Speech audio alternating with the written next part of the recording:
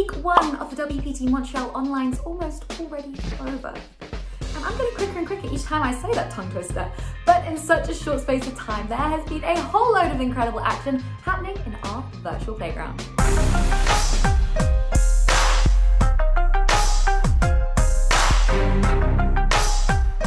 High roller of this series started last night and of course attracted some of the greatest names in the biz.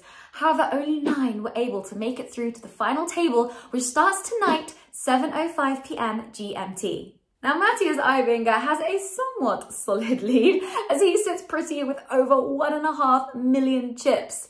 Coming in behind him in second is Sam Greenwood, and then Party Poker's very own Patrick Leonard and Elio Fox are just hanging in there as they are all ready to fight for that first place prize of $82,000.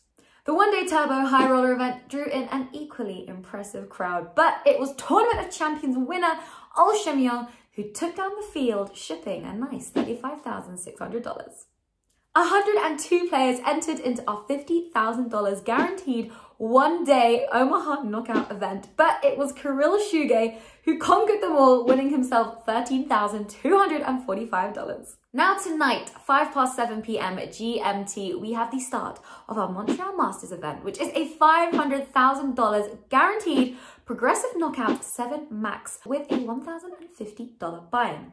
Now, if you're not able to play tonight, don't worry because there are 3 starting flights with day 1B starting same time tomorrow evening. And calling all of my super players, we have a massive super high roller event this Sunday, 7:05 p.m. GMT with a humongous $1 million guaranteed. And later that evening at 9:05 p.m, we have another one-day high roller turbo event with a $250,000 guarantee. So some big events coming your way this weekend. And of course, last but certainly not least, we have the final chance to enter into our WPT Montreal Online main event. Day 1B starts 7:05 p.m. GMT, Sunday, 24th of January, so you do not want to miss out on that.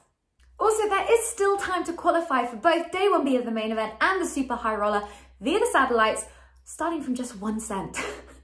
I still can't quite get over that, to be honest.